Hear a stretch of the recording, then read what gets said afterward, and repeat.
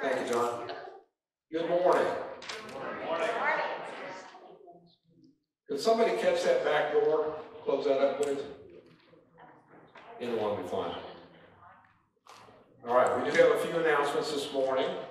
First off, the senior high group will be meeting this afternoon downstairs, so invite your friends, come on out, and I think they have a very good time, so please join them. Also, birthday dinner is this Tuesday, so if you haven't signed up yet, now's the time to get that done. Bonnie needs to have an idea of how many people are going to be there, so she knows how much to fix. What are we having this week? The pork loin with apples and dressing.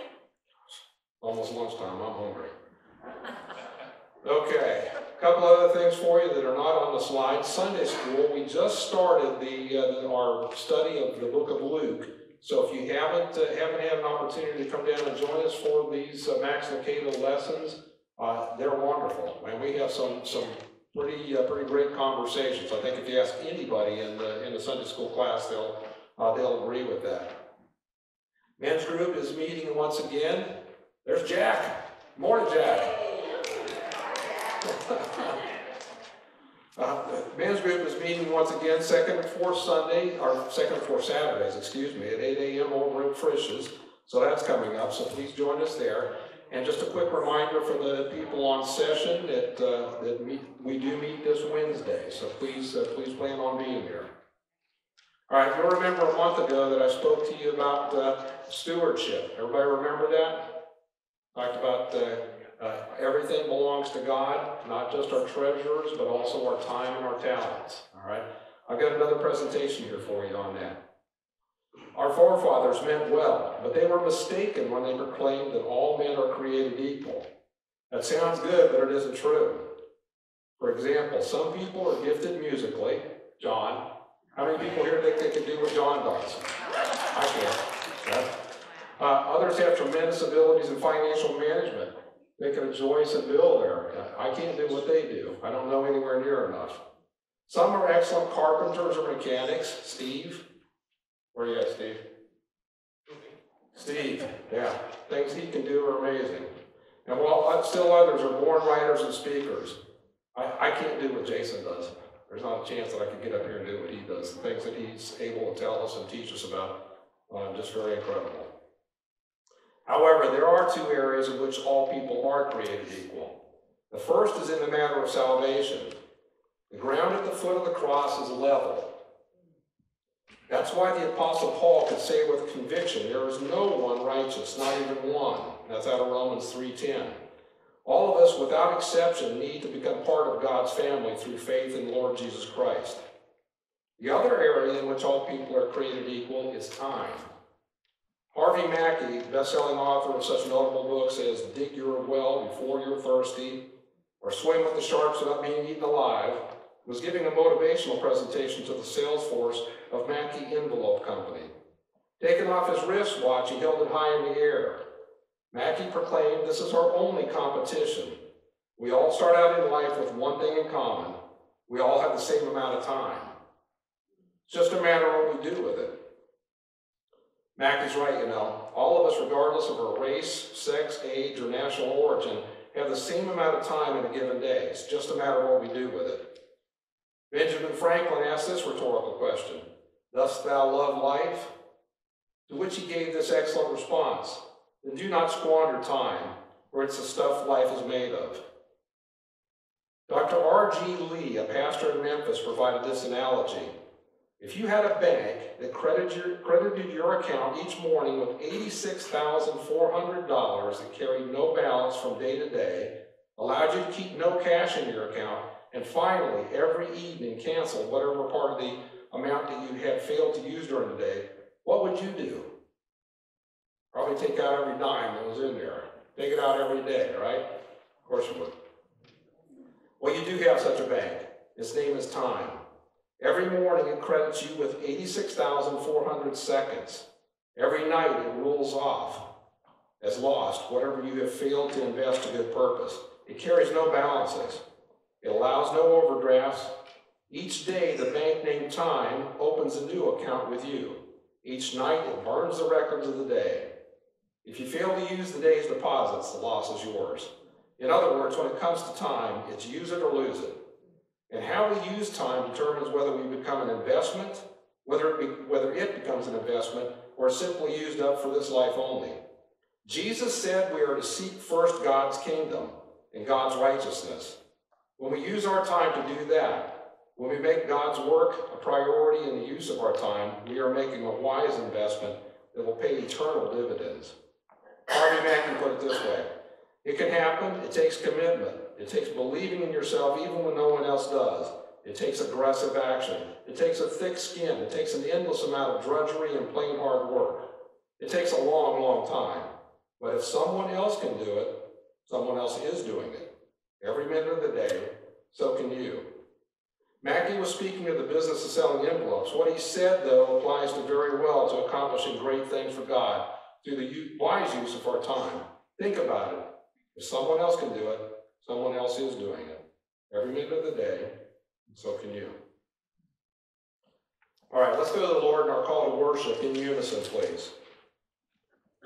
Great is the Lord, and greatly to be praised. Each day belongs to us and new opportunities to learn and grow. God is near to all of us. We will not fear to call upon the Lord. Come, let us praise God who walks with us daily. Let us open our hearts and spirits to God who loves and lives with us. Amen.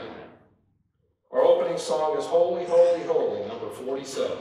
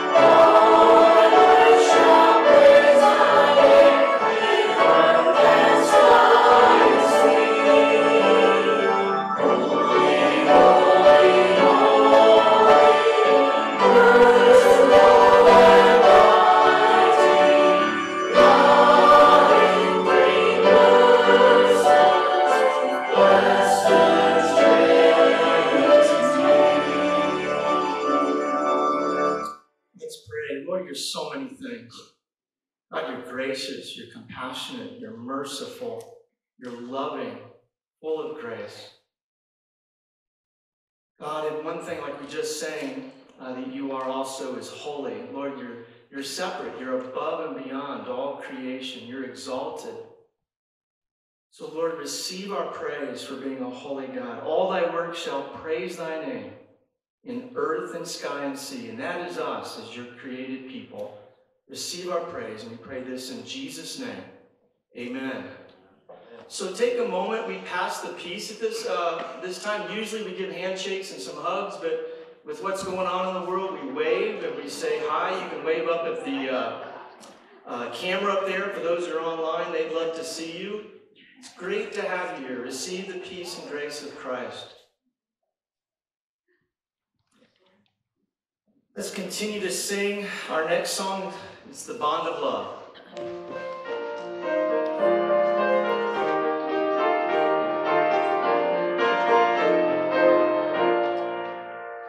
We are one in the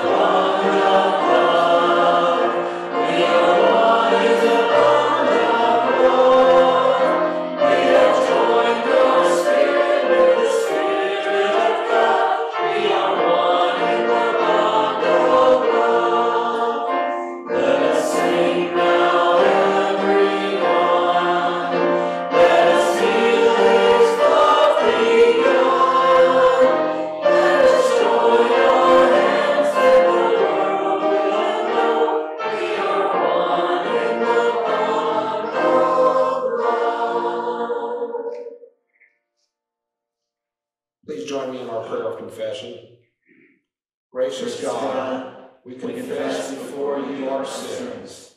We have sinned against each other and against you. We have judged our brothers and sisters for the way they look, their clothes, their words. We have turned away from those who are hurting and hungry. We have forgotten that we are to be your hands and feet. Turn our hearts to you, God. Forgive our sins, we pray. Amen.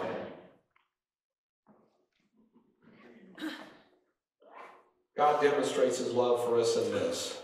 While we were still sinners, Christ died for us. As he hung on the cross, Jesus said, Father, forgive them. For by grace you have been saved through faith. It is not your own doing. It is the gift of God. Thank you, Lord, for being our forgiving Savior. Amen. Our songs of worship are great is thy faithfulness and living hope.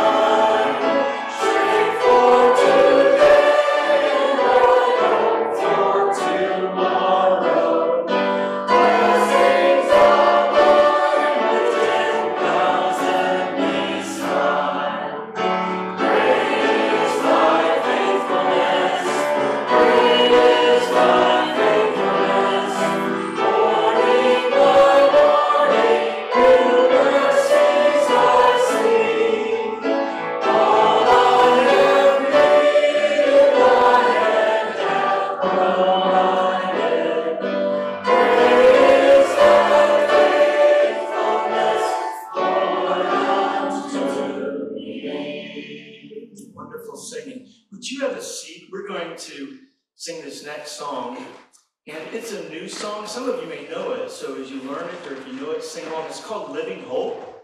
It's by Phil Wickham, and it's a wonderful song. It's another Easter song, and we may think Easter was a few weeks ago, but we need Easter. And we think of the incarnation and Christmas and the coming of our Lord Jesus in the flesh as God, and we think of his life, his ministry, and we're so glad for what he's taught us and how he ministered to people. And we think about his death on the cross, that he would pay for the penalty of our sin.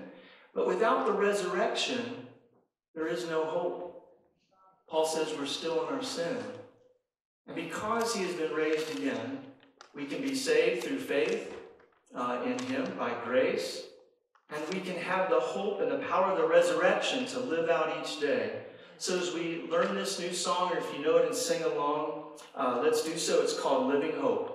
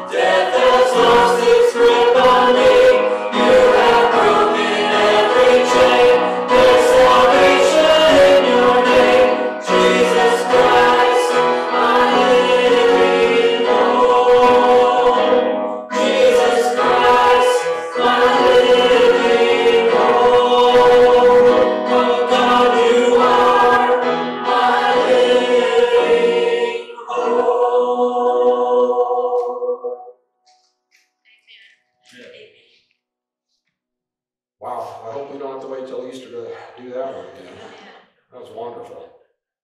It's time for our tithes and offerings. As you know, the plates are in the back of the room. We appreciate everyone's faith in the mission that's being carried on here. Let me pray. Generous Father, thank you that all things were created through you and for you. You are before all things, and in you all things exist. The Bible says that we should bring our tithes and offerings into your storehouse, and that you will respond by opening the windows of heaven and sending down blessing upon blessing. Accept the gifts we place before you now. May the peace of God reign in our lives, the love of God surround us, the Spirit of God empower us, and the joy of God uphold us. Through Jesus Christ our Lord. Amen.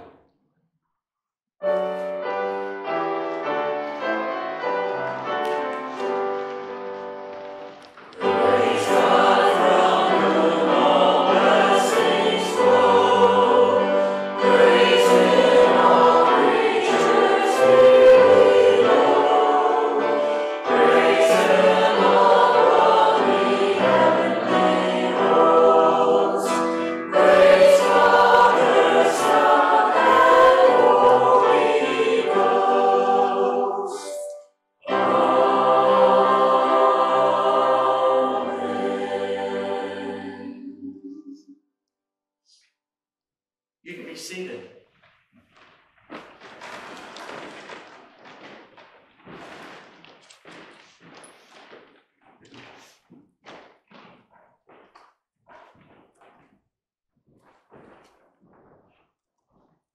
Wasn't that a great song? I love that song. So we'll sing that again next week. We'll get that in our minds and our hearts so that we can sing it out. Wonderful, wonderful song. So here in the middle of our service, we have a time where we pray. And there are connect cards, we call them, in your pew that you're welcome to take. On the one side, you can put a prayer request. And so if you need prayer, throw your prayer in there. You don't have to put your name if you don't want to. You don't have to, if you want that first name placed in the bulletin, you don't have to check the bottom. If you want that to be just private, our prayer team will be praying on Wednesdays. We pray at 6 o'clock. We'd love to have anybody join us for that half hour. We pray for those. If you're online, obviously you can't sign a card, but you can email that in or call the church, and we'd love to be praying for you. If you're visiting with us, we'd love for you to put your name on the card on the back so that we know you're here. So let's go ahead and pray for these concerns we have in our bulletin. Lord, we thank you and praise you for things getting a little bit better with this virus. We thank you that some have come back. It's so good to see their faces, good to fellowship together, good to worship together as the body of Christ. Thank you for those coming back. We thank you that Jerry is doing well in her health. We praise you for that. We know it's answered prayer. We know it's your Holy Spirit, both through health care and directly by your Holy Spirit, that's doing that good work in her life. Lord, there is Christina. There's Jack, who's back with us, and we praise you for that. There's Donna and Al. She is much in need of your care as she has struggled through. There is Peggy and her treatments. Chris, Teresa, and Toby. God, we pray for those that are going through treatments or rehab. Well, there's some anxiety as they get ready to go into surgery. There's some that have come out of surgery and just need your touch, Lord, to mend up and to heal. We ask that you work in their life that way. We pray that, as someone wrote, that this marriage upcoming would be focused on you and glorifying to you. We pray for Tesla, as this family member asked us to pray for her to come to faith. And God, for Van here and all his family.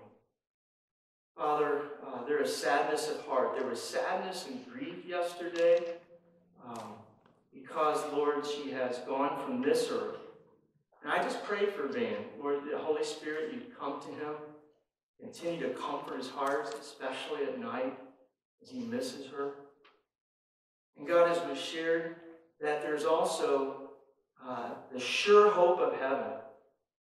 That there's this certainty for Bessie because of her faith in you, because of her life dedicated to you. God, that she is with you. She's in the arms of her Savior. And Lord, for that our hearts are happy. For that we rejoice. Father, I want to pray for those that are struggling some way, either in relationships, they want something more fulfilling in a certain relationship, or something that's stuck. Pray for that. Some, God, finances are tight. We pray because you're a God of provision that you'll provide for them. Lord, I today pray for the sad. There's some here that are sad at heart, and maybe behind that small smile is a sad heart for some reason. And I ask, God, that you come and bring your cheer. I pray your Holy Spirit would go to the root of that sadness. That you would remind them that you're with them and you love them. And for that, we can have a happy heart. And I pray for the lonely, and I feel called to pray for the lonely today. Those that are missing someone, or they're just at a place in life where they don't feel connected for some reason. I pray for the lonely at heart, that you come alongside of them, that you would be the one that they recognize will never leave, and that you'll never forsake them. And I pray you bring people alongside of them and encourage them. We pray now, Lord, for those, for ourselves, and for those that we love. In this time of silence, we pray, God, that you will hear us. I know that you will. And I pray we can just talk to you right now and listen to you in silence.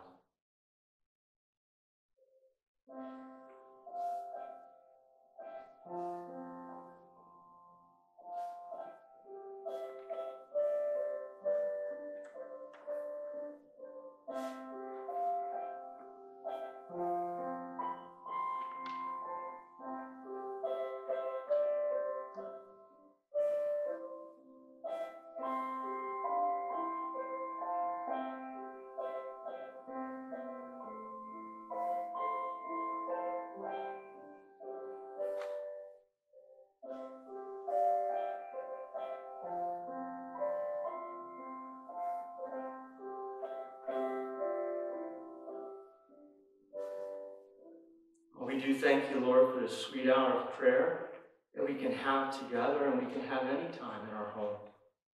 Thank you, Lord. Lord, now we pray the prayer that you taught your disciples, the Lord's Prayer, praying, Our Father, who art in heaven, hallowed be thy name. Thy kingdom come, thy will be done, on earth as it is in heaven. And give us this day our daily bread, and forgive us our sins, as we forgive those who sinned against us. And lead us not in temptation, but deliver us from evil. For thine is the kingdom, and the power, and the glory forever. Amen.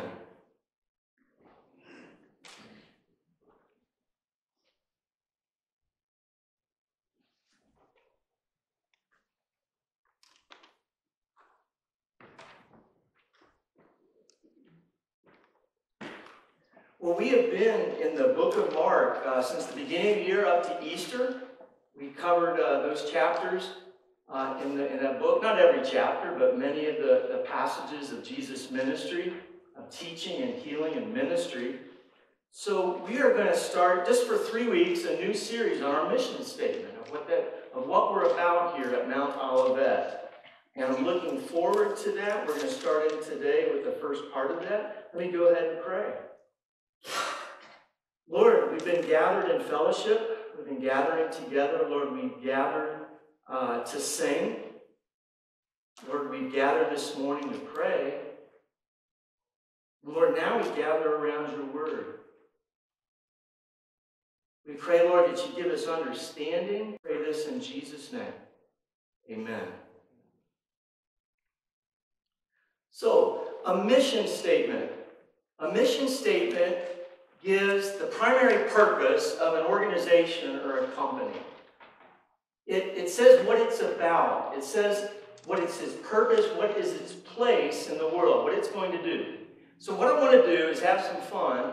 I'm going to put some mission statements of organizations or companies up on the screen, and I want you to guess what that company or group is, okay? See, here's the first one. Read this. To be Earth's most customer-centric company, where customers can find and discover anything they might want to buy online, and endeavors to offer its customers the lowest possible prices. What company do you think that is? Amazon. Oh, you're good. Amazon. Great job. Find and discover anything. How about this one? To organize the world's information and to make it universally accessible and useful. Google. Great job. 2 for 2. Okay. How about this one? We save money. We save people money so they can live better. How about this one? Walmart. Good job. Good job. How about this one? And this is for those who like another company here, besides Walmart. As the pioneer of the one-stop shopping concept, we offer excellent customer service, low prices, quality food, and a broad selection of national and brand items. Who is that? Jungle Jim's? Tim would know. Meyer! All right. Well, this one, to prevent and alleviate human suffering in the face of emergencies by mobilizing the power of volunteers and the generosity of donors. Red Cross. Good, American Red Cross. I haven't fooled anybody. Okay, here's one that's a little tougher. There's one key word that makes it stand out. To inspire and nurture the human spirit, one person, one cup, and one neighborhood at a time. Starbucks. One cup at a time, they're going to transform lives. Creating happiness through magical experiences. Disney. Man, I should have gone a lot harder. You guys got all of them. How about this one? Seeking God, sharing life, and serving others. There's Mount Olivet with Steve's fantastic flagpole. That's wonderful. Great job. Seeking God, sharing life, and serving others. That's what we want to be about. That's our mission statement here at Mount Olivet. And I want to walk through it today. It's on our website. If you're new and you want to learn a little bit more about who we are as a church, or even if you've been here and you want to see, okay, this is what we believe. These are some core beliefs. This is who we are. Here's some opportunities for ministry we can be involved with. Check those out. But this is our mission statement. And I want to walk through it. And we're going to do that the next 3 weeks because there's 3 parts of it. And we're going to especially focus on seeking God today.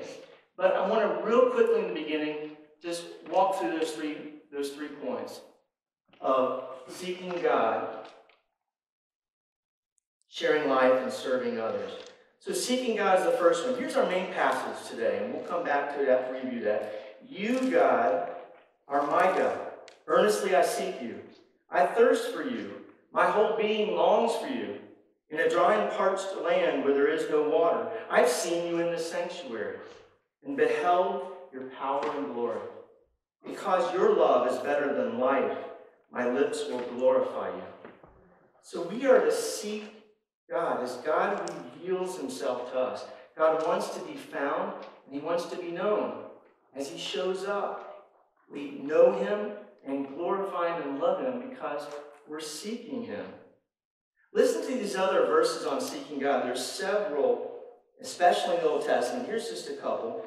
Let the hearts of those who seek the Lord rejoice. Look to the Lord in his strength and seek his face always. Or Psalm 27:8 says, my heart says, if you seek his face, your face, Lord, I will seek. Psalm 40:16, but may all who seek you rejoice and be glad in you. May those who long for your great saving help always say, the Lord is great. Or this one in Psalm 53:2. God looks down from heaven on humankind to see if there are any who are wise, who seek after God. So God is looking for those who seek him. And God is desiring, he's looking, he wants to find churches that are seeking him. And so while we as individuals and while we as Mount Olivet be a seeking church, we're going to come back to seeking God in a moment. I'm just going to talk about sharing life together. Here's Hebrews 10:24-25. We must also consider how to encourage each other to show love and to do good things. We should not stop gathering together with other believers, as some of you are doing. Instead, we must continue to encourage each other even more as they see the day of the Lord approaching.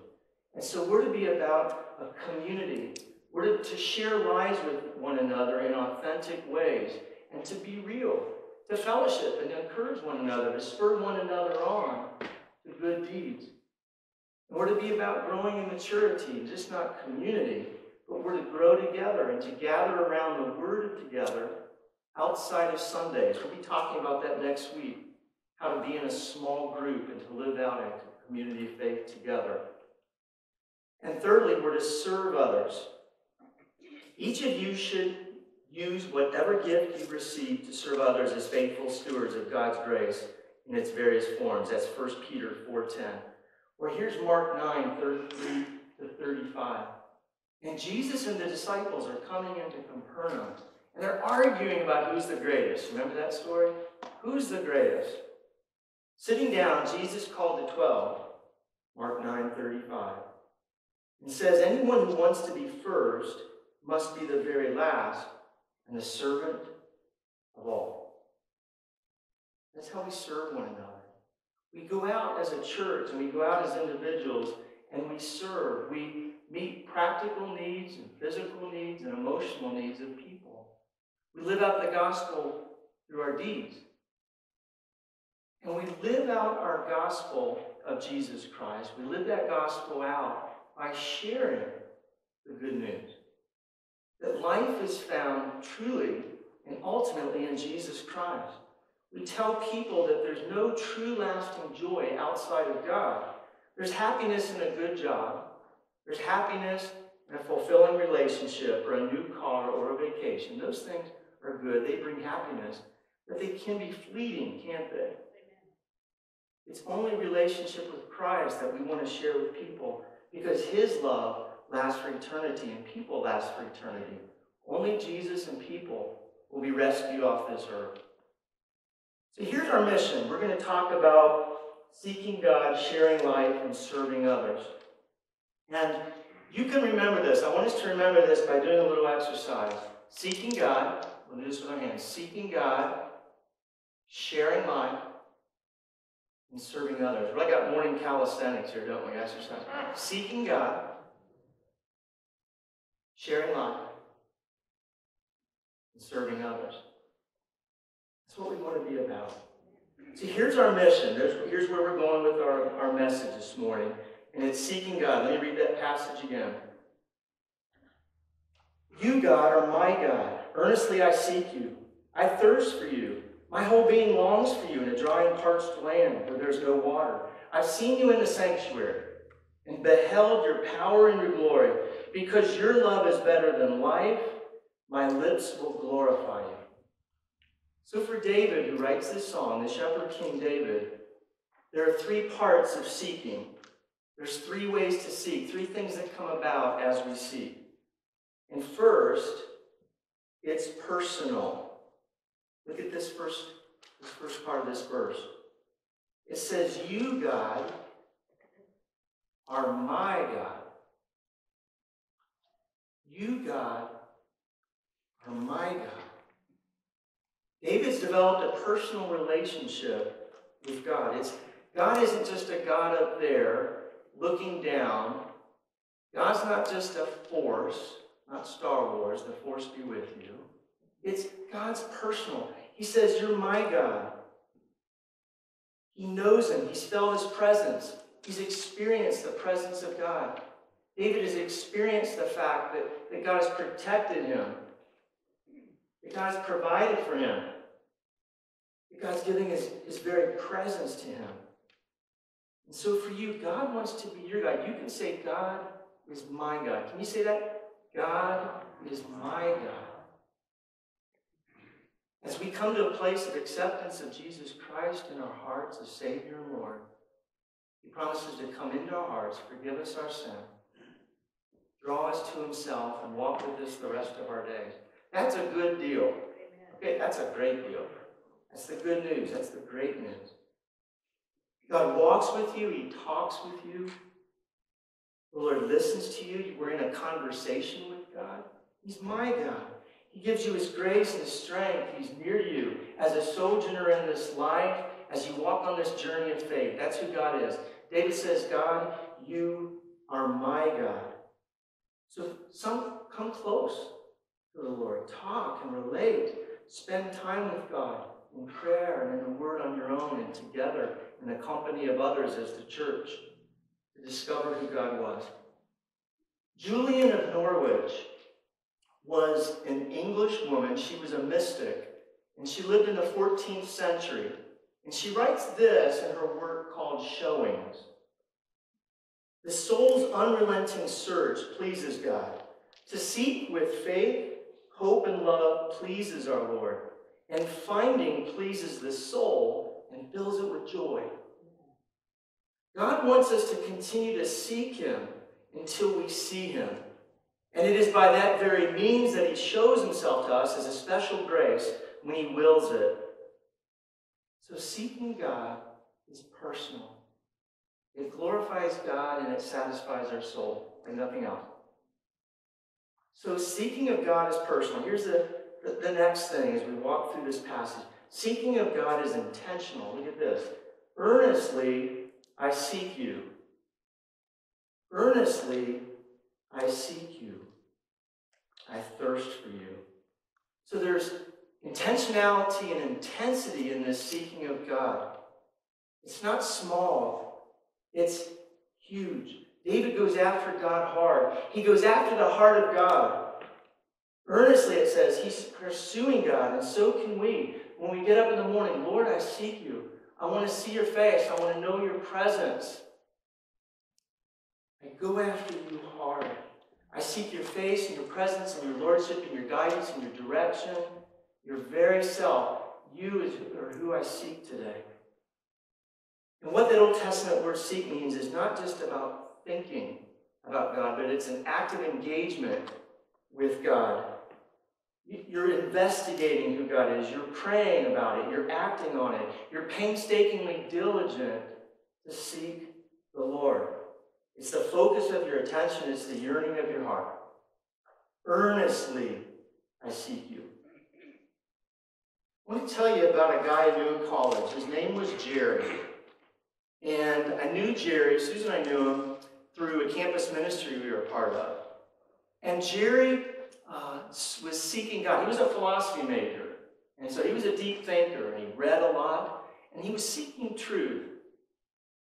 And a moment came in his seeking, through the gospel and the word and the sharing of it with him, that he became a Christian. He was an atheist at first, and he came to Christ. And I'll tell you, he had such a ravenous appetite for God. He sought God now as a Christian. And one of the things that Jerry did is he wanted to memorize the book of Romans. Okay, now, Romans is 16 chapters. It's 433 verses. It's almost 9,500 words. I don't know if he got through it, but that was his goal, and he started to memorize the book of Romans. I mean, I did well. I don't know about you. I did well to memorize just a few sprinkling of verses in Romans and a few verses of the Bible. He wanted to seek and to know and to love and to fall deeper into relationship with Christ. I will never forget Jerry. I will never forget him.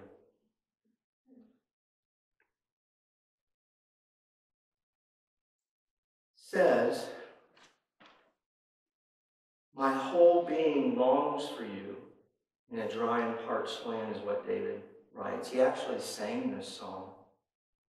It's a piece of the Word of God. Dry land. The Old Testament word, like it says, means parched. It means a wilderness. And it's exactly the kind of place that David was at the time. It was either one of two places. He was on the run from King Saul, who was trying to take him out because he was jealous that David would become king. And he was jealous that he was more popular with the people than him. Or it was him fleeing from Absalom, who was his son, who had rebelled and was trying to take his life. And he's in the wilderness. He's in an arid land, and he realized it was also a metaphor for his own soul that was dry and parched and longing for something larger than himself. And throughout Scripture, wilderness is a powerful symbol of God's presence. See, the world promises to meet your needs and to quench your thirst. That's its promise to you and me. It promises to fill us when our souls are hungry for meaning, purpose, and happiness.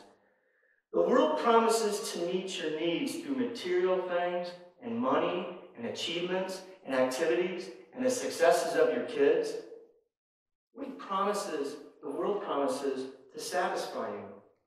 But David says he seeks God. He says, God is life. Earnestly I seek you. I thirst for you. My whole body longs for you.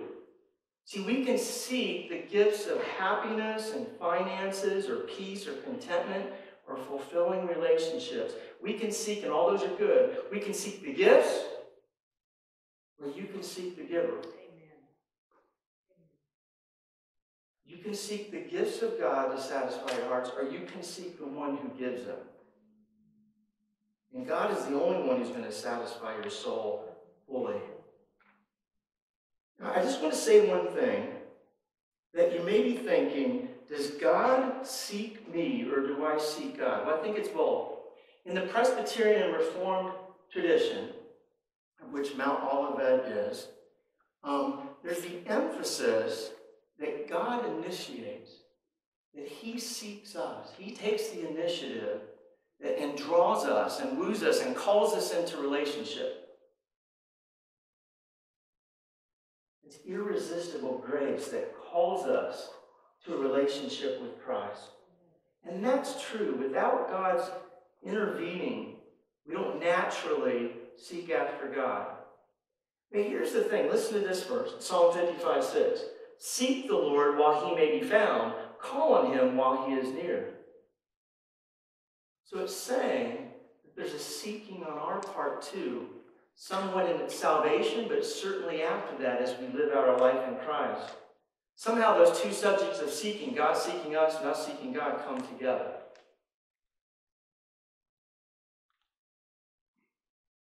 Say to God, I seek you. And God will reveal himself to you, and he wants to be found. Remember when you were a kid, you played hide and seek? I always like to be the one that hid.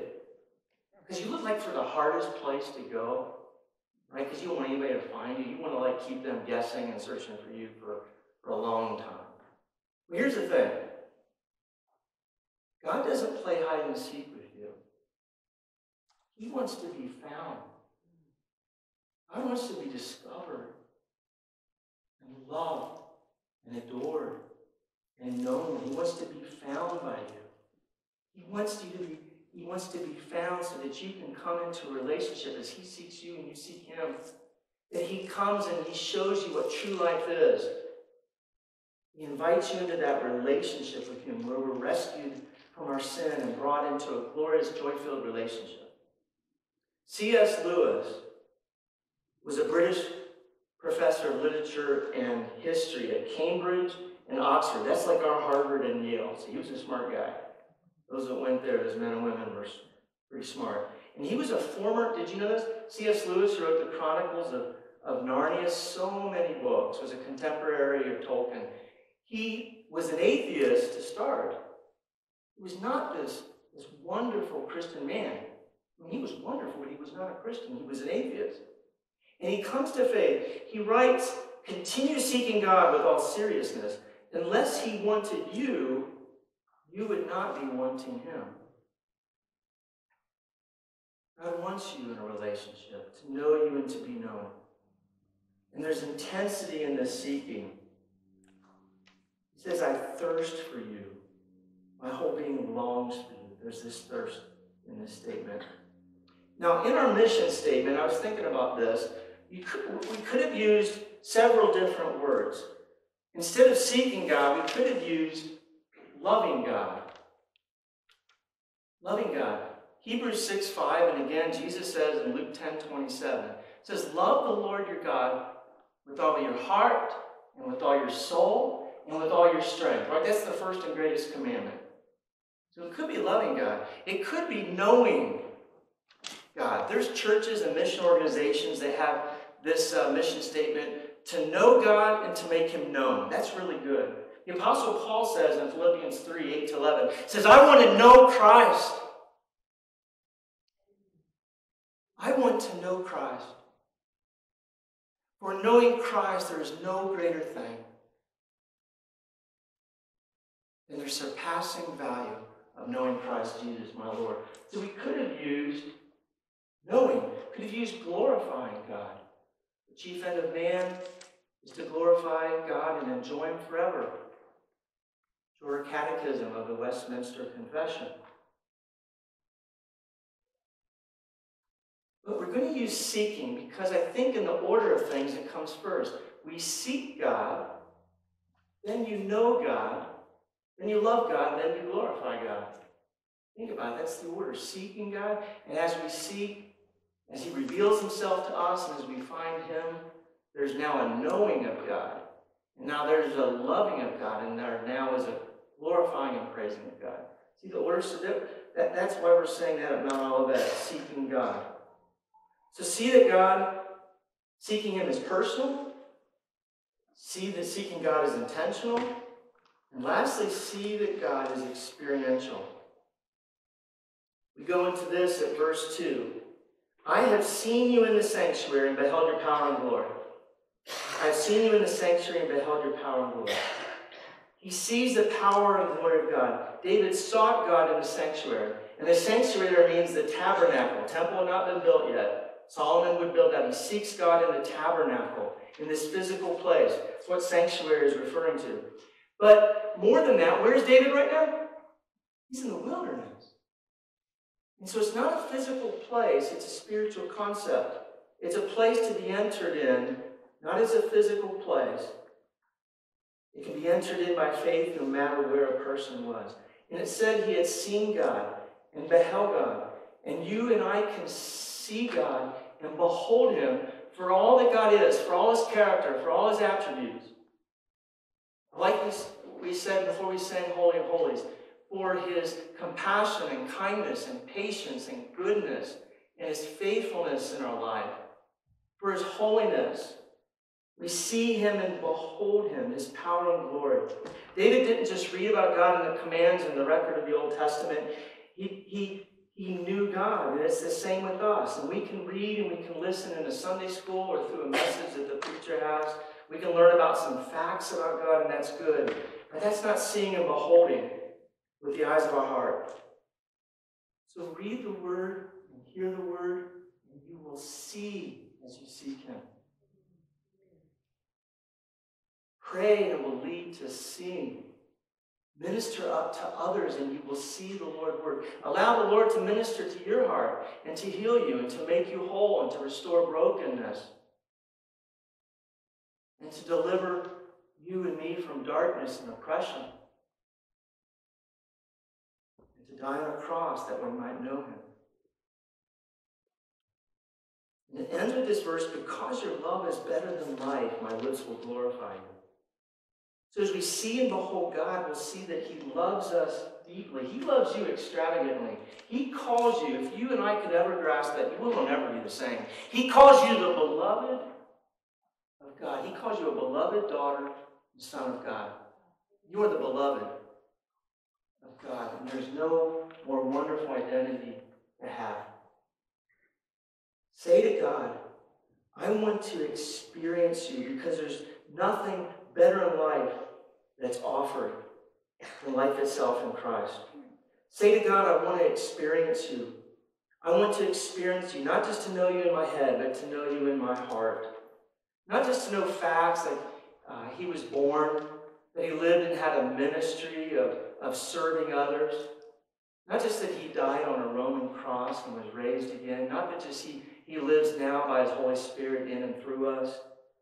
But to know him. To see him in a worship experience through his word and in prayer. And through nature, and through the arts, and through music. That we can experience God. It's an experiential thing. This is the experience of seeking God in His glory. I end with this quote. This is wonderful. I think it's really good. If you're sincerely seeking God, God will make His existence evident to you. To fall in love with God is the greatest romance. To seek Him, the greatest adventure. And to find Him, the greatest human achievement. And do you want real adventure in life? Seek God. Say to God, I seek you. I seek you with all my heart. Your ways and your will. Lord, here at Mount Olivet, we're going to seek you.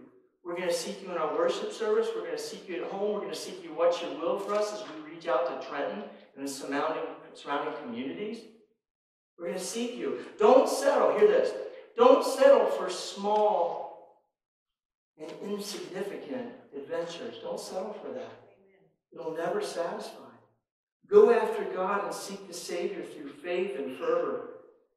Seek evidence and experience, and you will be with God, and life will never be the same. For those of you who know Him already, you know what?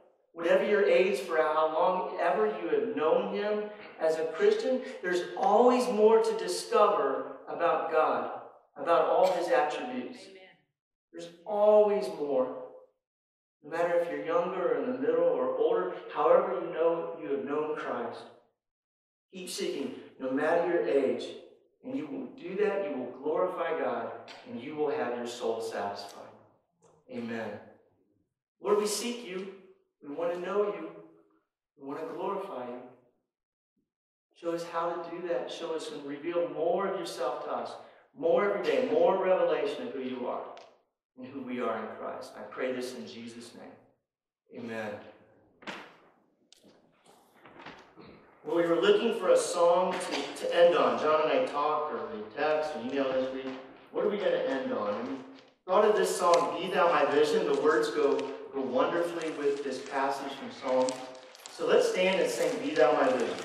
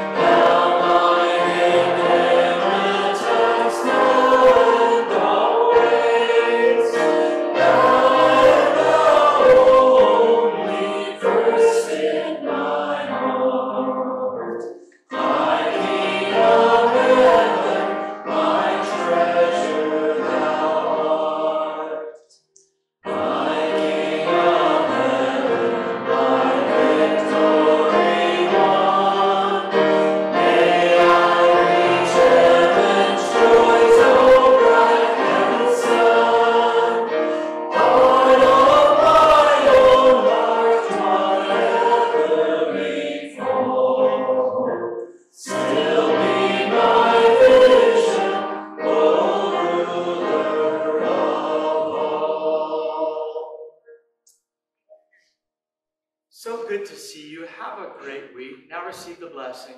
As you seek God, may the Lord bless you and keep you. May the Lord make His face to shine upon you and be gracious to you. May the Lord lift up His countenance and give you His peace today and forevermore. Amen. God bless you.